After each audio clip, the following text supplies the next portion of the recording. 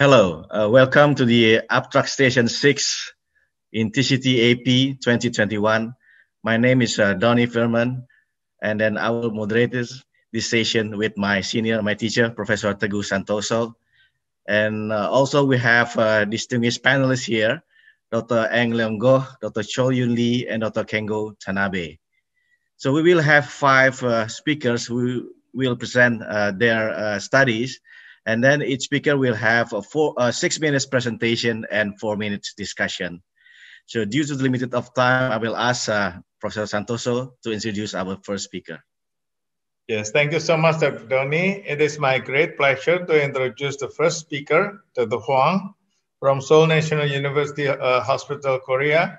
He's going to present his study entitled Angiographic Complete Revascularization versus Incomplete Revascularization in Patients with Diabetes mellitus. Dr. Hwang, time is yours. Thank you, Chairman. Good evening, ladies and gentlemen. I'm Dr. Hwang from Seoul National University Hospital. It is my great honor to present this topic on this prestigious occasion. I have nothing to disclose. Diabetes has been considered as a risk equivalent to coronary artery disease, and the risk was reported to be different according to the anatomical disease burden. Coronary artery disease in diabetes is more likely to be diffuse disease, multi-vessel disease, and more significant plaque burden with lipid-rich plaque. And previous studies reported a greater plaque progression in diabetic patients. In addition to this, diabetes is one of the strong predictor of stent thrombosis. All of this lead to worse cardiovascular outcome and make coronary revascularization more challenging in diabetic patients. Angiographic complete revascularization is an effort to minimize the ischemic burden by removing all visible significant coronary artery disease. The previous sub-study of syntax trial reported that the residual syntax score was a powerful indicator of 5-year mortality. And they also reported that the residual syntax score of 8 can be a reasonable level of revascularization. However, considering the nature of the DM and the complex PCI can lead to complete revascularization can lead to more complex PCI, it is controversial whether the complete revascularization is beneficial in diabetic patients. In this regard, we performed this study to investigate the clinical implications of complete revascularization in diabetic patients. We defined complete revascularization as residual syntax score of 0. The current study is a circle analysis of Grand DS registry in Korea. We analyzed 2,000 patients with DM and 3,500 patients without DM. All patients underwent second-generation DS. The primary endpoint was patient-oriented composite outcome at 3 years. This is the composite of all-cause death, NEMI, and any clinically driven revascularization. The secondary endpoint was target vessel failure at 3 years. Baseline characteristics shows that the patients after incomplete revascularization was older and had more underlying comorbidities than complete revascularization patients. And clinical presentation also different, especially for the non-DM population. Recent characteristics shows that the patients with incomplete revascularization have a more complex and extensive coronary artery disease. And these results might infer that there is a possibility of difficulties in achieving complete revascularization in incomplete revascularization in our study. As the previous studies reported, the risk of POCO and TRF at 3 years were higher in the DM patients than in non-DM patients. After adjusting the covariables, the risk was 1.3 higher in the DM patients in both outcomes. When we divide the patients into two groups, DM population and non-DM population, we could find that the cumulative instances of POCO at 3 years were higher in incomplete revascularization group than in complete revascularization group. Considering the uneven distribution of underlying comorbidities, we adjusted the hazard ratio and we found that the risk of POCO at 3 years were significantly lower in complete revascularization even after this adjustment. However, this risk was more prominent in the DM population than non-DM population. Interestingly, the stent-oriented composite outcome was similar between the complete and incomplete revascularization, regardless of the presence of DM. We also did various subgroup analysis for the sensitivity analysis, and we could find that all results show, all subgroups show the same trends with the main outcome. We also evaluated the reasonable level of revascularization, and the residual syntax score of 7.5 was a reasonable level of revascularization in our study group. When using this cutoff value, we divided the patient into 3 groups, and we could find that the patients with residual syntax score below 7.5 show the comparable risk of POCO compared with the complete revascularization group. We also calculated the percent change of syntax score. This is the percent change of pre-baseline and post-PCI syntax score. And we could find that the risk of POCO at 3 years decreased along with the increase of percent change of syntax score, and it was increased until around 50% of the syntax score. However, it was 25% in non-DM patients. In summary, the clinical benefit of angiographic complete revascularization is more prominent in patients with DM than without DM after 3 years of follow-up. Relieving residual disease might be more critical in DM population than in the non-DM population. There might be reasonable level of revascularization in the DM population, and comprehensive approach combining various modalities might be beneficial based on the understanding of the nature of DM in coronary artery disease. Ladies and gentlemen, this is my conclusion. The clinical benefit of angiographic complete revascularization is more prominent in patients with DM than without DM after 3 years of follow-up.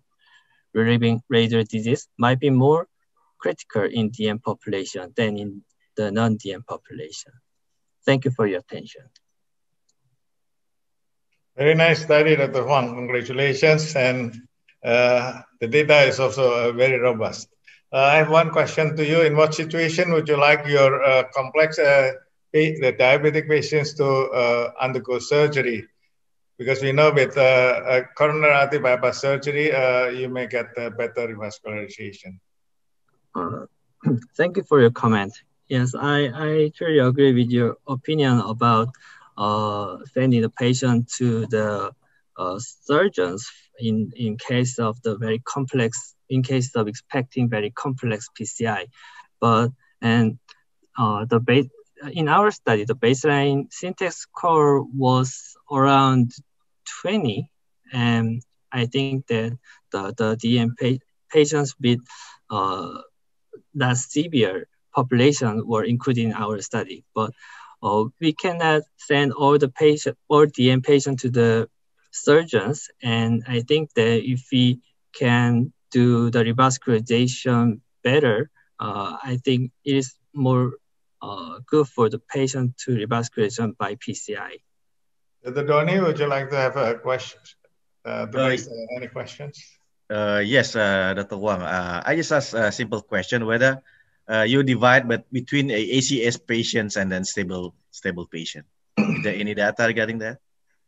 Yeah, in our study, we excluded the AMI patients. So our study population only included unstable angina and stable ischemic heart disease patients, because we saw there was different trend of results in the AMI patients, and we think that in patients with AMI, we have to consider more other things for the patient's outcome, such as the door-to-volume time, or how much revascularization will be done in the index procedure, and so on. Thank you. Any other questions from other Can I ask a question? Yes, Dr. Tanabe, please. Thank you very much for the nice presentation, Dr. Hwang. My question is, could you please let us know the reason for incomplete revascularization? For example, sometimes we cannot perform complete revascularization if patients were too frail due to the high age, or patients may have had malignant disease, or just lesions are too tough to be revascularized technically. So could you please let us know the reason for that? Yeah, thank you for your comments. And most of the patients, there are about 60% of incomplete revascularization in our study group, the study population. And the major reason was the hard to revascularizing the lesion. And because more complex PCI was done in incomplete revascularization group, and as I show you that the lesion complexity was more significantly complex in the incomplete revascularization group. Thank you very much. Yes, I have a question here, Dr. Hwang. Do you look into the complications that caused by this revascularization, especially when you perform the complete revascularization in these complex situations? Do you compare whether the complication rate is higher when you perform the complete revascularization? Thank you for your comment. Actually, our study was from the observational registry, so we could not get that complication rates in all the patients, so we could not compare that the results. All right. So since we already passed the time, so thank you very much, Dr. Hwang, for the very nice study. So it's my turn to introduce our second speaker, Dr. Muhammad Asyiq Alfat bin Muhammad Raffali from PPUKM, Malaysia. So he will present his study regarding the history of severe hypoglycemia in type 2 diabetes mellitus unmasked, significant atherosclerosis coronary artery disease, a matched case control study. Please, Dr. Raffali. All right, so my abstract entitled is this: severe hypoglycemia in type 2 diabetics is associated with significant CAD. So it's a matched case control study. I have nothing to disclose, conflicts of interest. So severe hypoglycemia is a major adverse complication of intensive glycemic control associated with adverse cardiovascular events, and it is defined by symptomatic hypoglycemia requiring third-party intervention. And the incidence of severe hypoglycemia in type 2 diabetics is about 0.8 per person per year, and a prevalence of 6% among diabetics. And the adjusted hazard ratio for cardiovascular events from numerous studies show about to be 2 to 4. So this is a matched case control study done in our center from December 2019 till July 2020. Our primary objective was to compare the severity of CAD between type 2 diabetics with history of severe hypoglycemia and type 2 diabetics with no history of severe hypoglycemia, and to determine the prevalence of CAD in these patients via coronary artery calcium score and coronary CT angiography. Our secondary objective was to determine the temporal and dose response relationship of cardiac inflammatory biomarkers and severity of CAD with history of severe hypoglycemia in type 2 diabetics via biomarkers such as high-sensitivity CRP and matrix metalloproteinase 9. The novelty in the study, there was no previous study done to objectively investigate the severity of CAD in this patient, and we don't know the prevalence of CAD in this group of patients.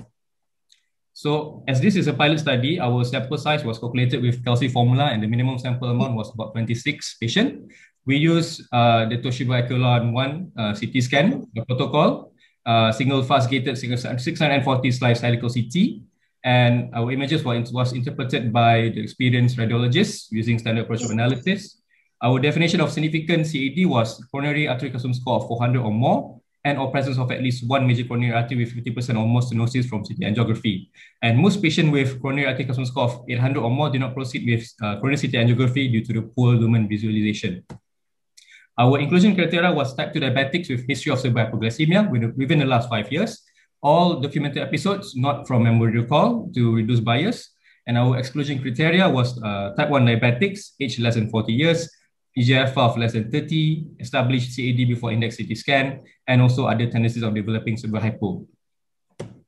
So this is our results for the baseline characteristic of each group. You can see most of the parameters are matched in terms of the gender, the age, and also the comorbidities to make sure there's no bias towards CAD. And this is the results for clinical biomarkers in between each group. As you can see that high sensitivity CRP is much more elevated in the severe hypo group, 0.41 as compared with 0.16 with a p-value of 0.029. And from our coronary calcium score, it shows that patients with severe hypo has indeed higher median calcium score, 277 compared with 56 with a p-value of 0.03. And more patients in group of calcium score of 100 or more with severe hypoglycemia, 75% compared with 43% in the non-severe hypoglycemia group. For the CT coronary angiography, as you can see, more patients have more significant stenosis for severe hypoglycemia group, about 72%, as compared with 39% in the non-severe hypoglycemia group with p-value of 0.036, and with a predominance of right coronary artery for the severe hypoglycemia group. And if we do a subgroup analysis based from our definition, the prevalence of CAD in the severe hypoglycemia group is about 95% in age less than 60 years as compared with 60%. So we did a subgroup analysis for patients with recurrent history of severe hypoglycemia. As you can see, the CT calcium score median is significantly elevated, 668 as compared with 202 in the non-severe hypoglycemia group with a p-value of 0.04. And another subgroup analysis, if we compare those who we investigate within the first month of severe hypoglycemia, they have more elevated high sensitivity CRP value, about 2.05 as compared with 0.38 with a p-value of 0.045. So the discussion points, does severe hypoglycemia has causality or correlation with cardiovascular disease? As it is unethical if we perform a randomized clinical trial to induce severe hypo in patients.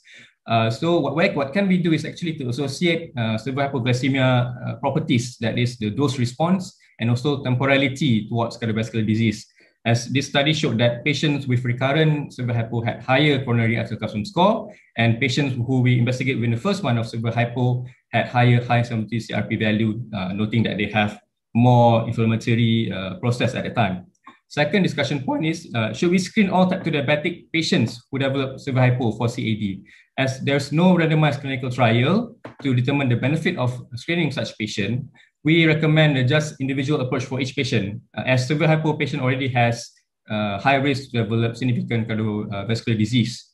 And the next discussion point, should we adopt a less stringent approach for tight glycemic control in type 2 diabetics patient who develop severe hypo? As there are many studies showing that patients with intensive glycemic control had more mortality as compared with less stringent approach. We recommend that this patient manage less stringently for their HbA1c target. So the conclusion for the study is type 2 diabetics with severe hypo had higher high sensitivity CRP values, more severe degree of coronary artery disease as compared to those without severe hypo, with odds ratio of 4.23. And type 2 diabetics with history of recurrent severe hypo had higher coronary artery calcium score as compared with single episode of severe hypoglycemia. And type 2 diabetics with recent severe hypoglycemia within the first month had higher high sensitivity CRP value as compared with those beyond the first month. And the prevalence of significant CAD in type 2 diabetics with history of severe hypoglycemia is about 79%. And if age more than 60, the prevalence is about 95%. Okay, that's all from my presentation. Thank you very much, Dr. Raffali, for the nice study and nice presentation. It's very, very interesting. So I think it's very novelty. So my first question will be, can you repeat again the background or the biological plausibility between hypoglycemia and the severity of CAD? Can you repeat in 1 or 2 words, please? Okay, so actually there's numerous studies studying the acute effects of severe hypoglycemia. That is, severe hypoglycemia tends to cause arrhythmia in patients, prolonged QT, and also they check the biomarkers. If when patients have severe hypoglycemia, they note that interleukin 6 is raised, the matrix metalloproteinase 9 also raised. It shows that there's inflammatory effects towards the cardiovascular system when patients encounter severe hypoglycemia. So in terms of chronic processes, because we don't have randomized clinical trial studying the effects of repeated severe hypo, because it's unethical if we induce severe hypo in patients. So that's why what can we extrapolate is by associating with its properties, such as the dose effect. The more severe hypo you get, the worse coronary artery calcium score you have in this patient. And also patients who had severe hypo episode within the first year show to have higher mortality rate as compared to those beyond of the first year, as a study done in Korea previously. Thank you very much. Is there any more question from the co-moderator, Prof. Santoso? Oh, Dr. Lee, please. Thank you for your nice presentation. I have one question. In my opinion, patients with a history of severe hypoglycemia may be considered to very different group from patients without a history of severe hypoglycemia. Have you not investigated whether DM complications such as retinopathy, microalbuminuria, and peripheral artery disease or neuropathy occurs? Do you have any plan to further adjust DM severity between these two groups? Okay, actually, because this study we actually match both groups based on eGFR. So this study has no patients with eGFR less than 30 to make sure that there's no confounding effects towards the severity of CAD. But we also lack functional studies in terms of the coronary cardiovascular disease, such as we don't have if there's ischemia in this patient by doing a PET scan for this patient. But what can we say is when we do a CT coronary angiography and calcium score, they tend to have worse coronaries and also calcium score as compared to those without history of severe hypo. But I think in the next future, we can plan to include patients with like peripheral vascular disease, with microalbuminuria, actually to get more of our understanding about severe hypoglycemia process towards cardiovascular disease. I have one question to you. It's a very interesting study, but we all know that from various studies like UKPDS, PADT, and ACCORD, and so on, all these studies shows that there is no good correlations between diabetic control and macroangiopathy, because we know that diabetes is a multifactorial disease. There is a good correlation between diabetic control and microangioplasty, but not macroangioplasty.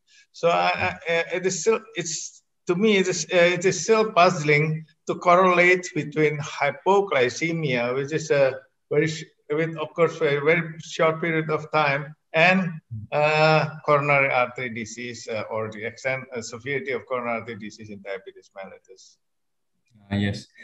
Thank you for the comment. For me, because this is a bit of cross-sectional study, we just take a snapshot of the patient and no follow-up in terms of assessing their coronary artery calcium score. So I think that will be in our plans to investigate whether this patient who develops severe hypo had more tendency to have like accelerated atherosclerosis and see the correlation towards severe CVD in the future.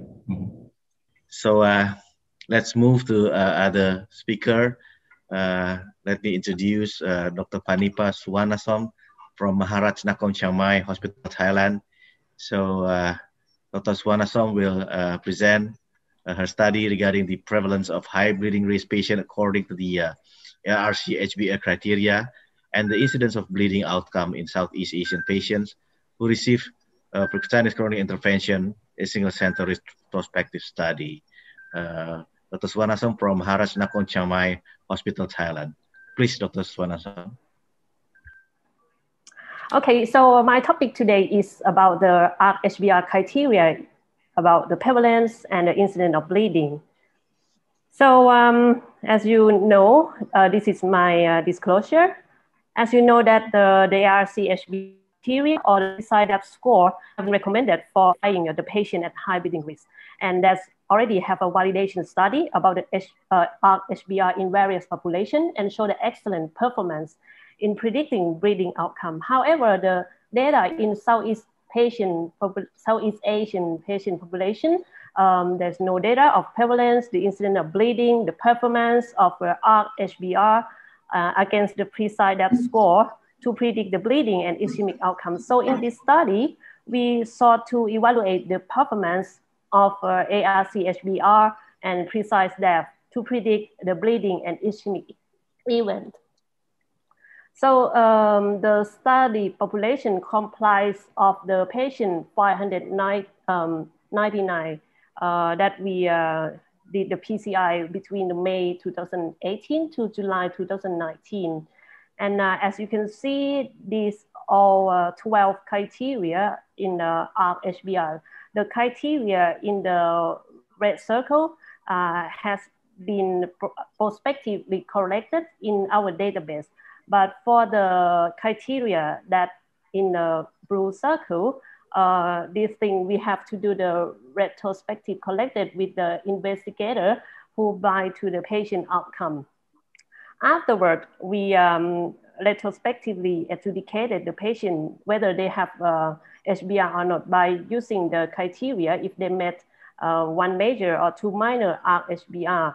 80 patients were excluded from the analysis because of incomplete data. Finally, we have 519 of the patients included in the analysis. 32.8% of the population was HBR group, and 68.2% of the patients were non-HBR. The primary outcome of the study was the BARC type 3 or 5 at 1 year follow-up, and the secondary outcome was a cardiac death at 1 year follow-up. And when we explore the proportion of the HBR patient by each ARC-HBR criteria, the most common majority criteria was hemoglobin less than 11, whereas for the minor criteria, the most common criteria was the age more than 75 years old. And this is a baseline characteristic of the patient. The age of the patient who has HBR was higher than the non-HBR. The hypertension, type 2 diabetes were frequently observed in the HBR group. And this is quite interesting because we also explore the performance of precise depth score. The precise depth score, the mean score is 25, which is comparable between the two groups. And the proportion of the patient who classify as a precise depth, also 51.5 in HBR and 53% in non-HBR, which is non-statistically significant difference. The depth duration for 12 months in the HBR also the proportion of the patient is less than non-HBR group. And this is a primary outcome. As you can see from the left side bar graph, the primary outcome, which is a BARC type 3 or 5, is borderline significant. So there's the p-value is just 0.05. But when we explore to the bleeding outcome like BARC 2, 3, 5, and BARC 3, there's a significant difference between the HBR and non-HBR. But when we explore by classify the patient into the precise depth more than 25 and less than 25, there were no significant difference among these endpoints. Later, we explore the secondary outcome. As you can see from the Kaplan-Meier curve, the cardiac death in the HBR group is significantly higher than the non-HBR with a hazard ratio of 4.1. And also we compare between ARC-HBR and the precise depth score. As you can see that the all-cause death and cardiac death significantly different when we use the HBR and HBR criteria. But when we use a precise depth score, there's no significant difference. And then later, we assess the the ARC-HBR criteria by assigning 1 point to the major criteria and 0.5 to the 1 minor criteria. As you can see from this pie chart, the proportion of the patient mostly have only 1.48%. And the mean ARC-HBR score that we assign the score to the patient in HBR group is 1.43. Non-HBR is just only 0.19. And for the precise depth, there's no significant difference between HBR and non-HBR because it's just 27. And later we want to explore the performance of ARC-HBR and precise depth. So we do the ROC and see that how it can predict the event. But if you can see that the curve is not nice because the number of events is quite low. So I would say that for the ARC-HBR and precise depth maybe not at this time because the number of events is quite low, so it cannot predict the event. But for the cardiac death, the performance of the HBR is quite okay with the AUC with 0.67.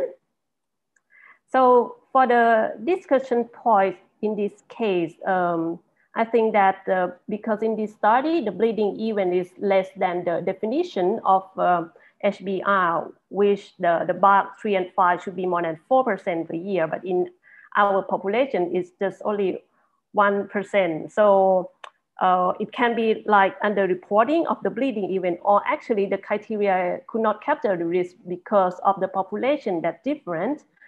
Second is a limitation of sample size and low event rate. That's because of nature of a retrospective study.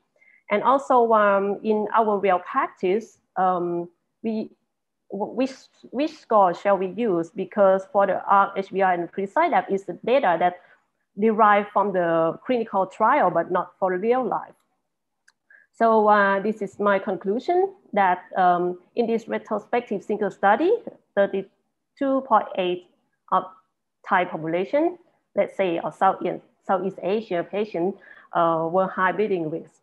And the most common major criteria was hemoglobin less than 11, and minor criteria was age more than 75. Patient at HBR, either with major or minor criteria, they carry not only the high bleeding risk, but also the ischemic risk. And the performance of the ARC-HBR can discriminate the bleeding event and cardiac death better than the precise depth. And as I have said before, due to the small size of the patient and single center, the result should be cautiously interpreted. Thank you. All right, thank you, Dr. Swaminathan, for this very interesting, very local Southeast Asian patient. So, is there any comment or any question from the other panelists, maybe? Yes, Dr. Tanabe, please. Thank you very much for your nice presentation. I'm interested in the results. My question is, could you please let me know the status of antiplatelet therapy when patient had bleeding events? Because if most of the patients on dual antiplatelet therapy at the time of bleeding events, maybe the next step, next solution should be shortening the duration of DAPT. So could you please let us know? Yes, so because actually we do not have our local guideline of what should be done for when the patient have bleeding, but this is a local practice. So normally if the patient came with the bleeding event, so if it's less than 3 months, we switch from ticagrelor. I would say that mostly of that is clopidogrel, ticagrelor, and prasugrel. If they have been taking ticagrelor, then we will switch down to the clopidogrel. But if it's after 3 months, we change to clopidogrel. We change to aspirin only. Yeah. My question is, please let me know the status of antiplatelet therapy at the time of bleeding events. Dual or single? It's dual because actually our bleeding event mostly occur in the mostly occur in the hospital admission. So that's why the patient mostly will on the dual antiplatelet. Okay, thank you. All right, thank you. Is there any more comment or any question for the other? Dr. Go, maybe you can unmute. Yeah, okay. May I ask a question here? What do you think why Asian populations you can use this ARC-HBR score more accurate to predict the bleeding risk as compared to precise DAPT? What's the reason? What is the reason? I think maybe because the patient in our population, the age is older, and also the EGFR also different. So, I mean, in the HBR patient, the patient have a GFR that lower than the patient in the non-HBR. So that's why we can capture the patient who is high risk more than the precise depth score. So this is just only my assumption. I think you're also aware of the pendulum study just recently published, I think 1 week ago. This is robust data from Japan, reporting their experience in using this high bleeding risk according to ARC criteria, and they very nicely shows the applicability of this scoring system in Japanese patients in their more than 6,000 patients. And my question to you is whether if one center detect the patient is in high bleeding risk condition, do they change their practice? For example, they incline to use transradial approach, or they shorten the duration of dual antiplatelet administration, or any other, or they administer PPI in combinations with TAP. So is there any change or difference in the practice in treating high bleeding risk patients as compared to non-high bleeding risk population?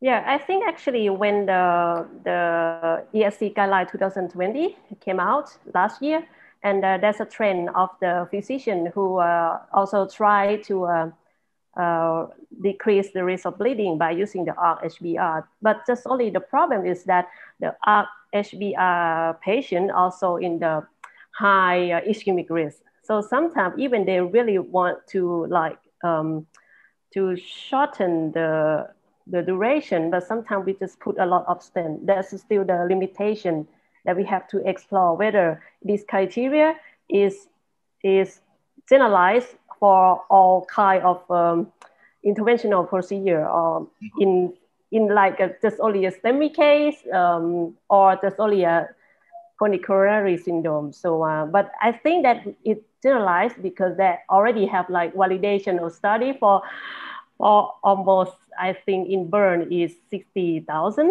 That should be fine, but just only maybe we have to do like a prospective study to see that if we really collect that in real life and we can capture that or not. All right. Thank you very much, Swanasom. It's a really interesting study.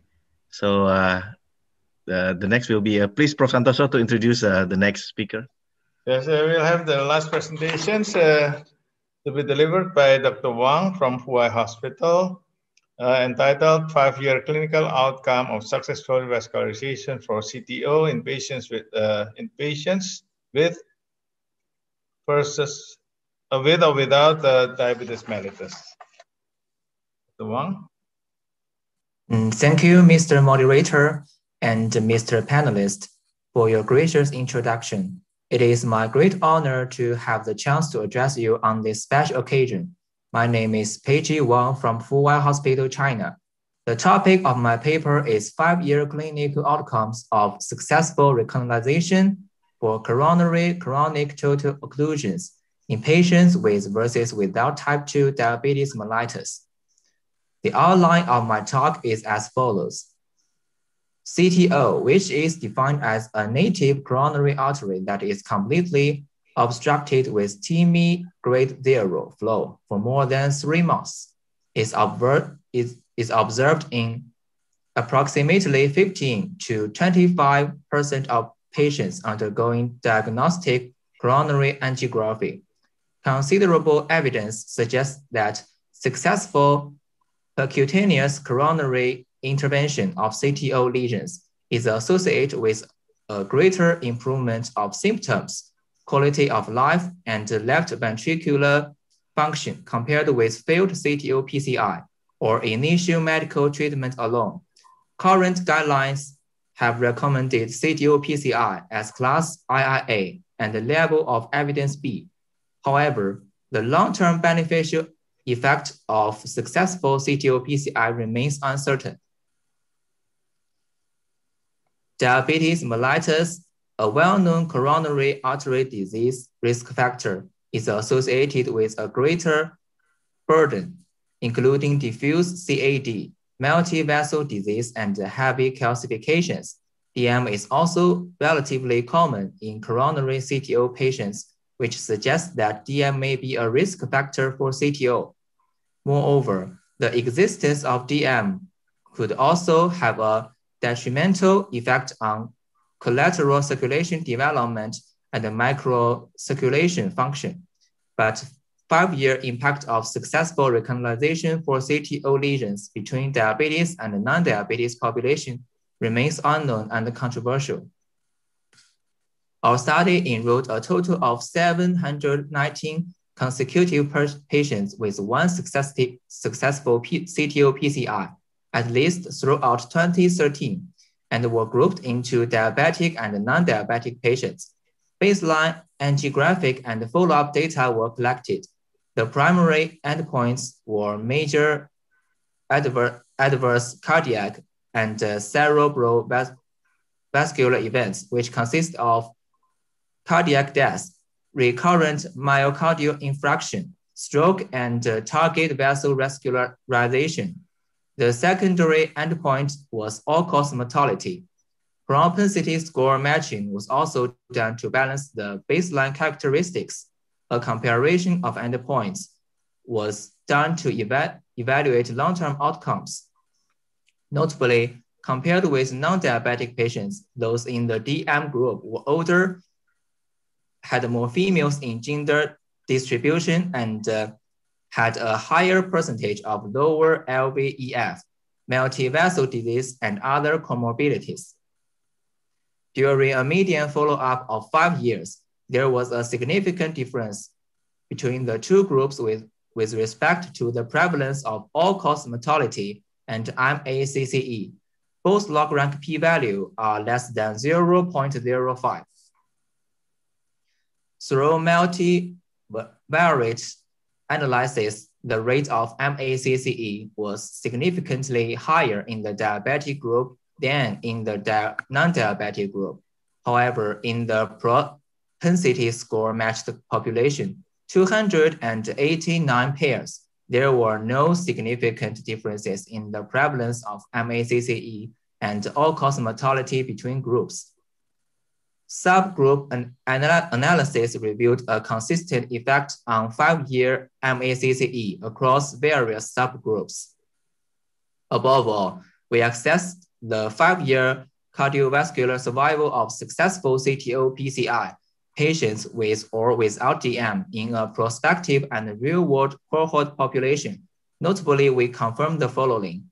Diabetic with successful recanalization for CTO lesions are highly prone to multi-vessel disease, complex lesions, and lower LVEF. Non-diabetic patients were related to better long-term survival benefit in terms of MACCE for the treatment of successful CTO-PCI. These findings may provide clinical insight into treatment options for unselected patients with diabetes. Our study had some limitations. First, it was a prospective and observational study. The results cannot be comparable to those of randomized controlled trial. Second, our real-world cohort is not a specialized CTO cohort, so that we may not have a larger sample size of CTO-PCI patients in our population. Third, there was a lack of specific information in our database, such as coronary collateral scoring. The authors declare that they have no conflict of interest. In conclusion, CTO-PCI is a beneficial treatment in guideline recommendation with risk of failure. We prove that successful CTO-PCI has a better long-term prognosis for non-DM patients compared for unselected DM patients, successful CTO-PCI is also a beneficial option. Further randomized controlled trial and longer-term follow-up are necessary to confirm our results. Thank you. Very nice study. Congratulations. I have one short question. Do you have data showing that, because at least I think we also know that there is another study showing that successful CTO intervention in diabetic patients had better prognosis as compared to those in non-diabetic patients, and this is probably because of the detrimental effect of the of diabetes in the collateral circulation and also in the macrovascular circulation. So if we improve, if we can open the CTO, the result would be better as compared to non-diabetic. Do you have any chance to study this phenomenon? Thank you for your comment. And our database was a lack of the information of the collateral score. But other study I have read, and I think both of the two ways will be beneficial to CTO patients. Thank you. Any other questions, Dr. Doni or other members of the panelists? Yes, my question will be, you know, there's a lot of CTO trials, and then some is very conflicting one another. The last one is a decision CTO by Korean group, showing maybe if you routine doing CTO in all patient, maybe we will be the questioning the benefit of the CTO. So my question will be, so is this a symptomatic patient, or you fill in all the patient with symptomatic or asymptomatic CTO in your study?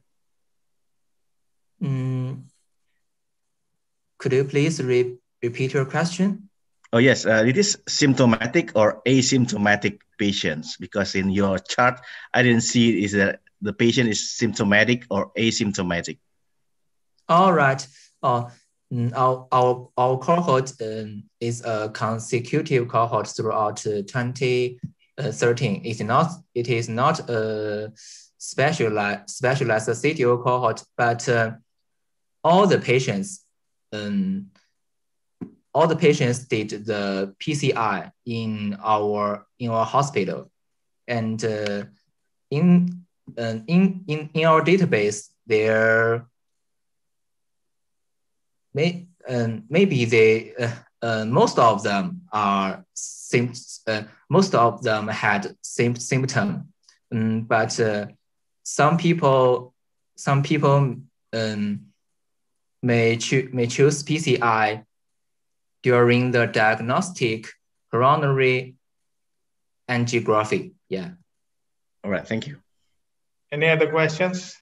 We all have heard very nice presentations from various parts of our continent.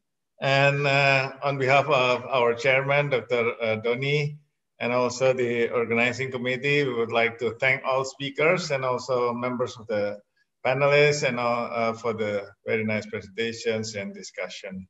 We'll see you during the Rio virtual TCT Asia Pacific in April. Thank you so much. Kamsahamnida.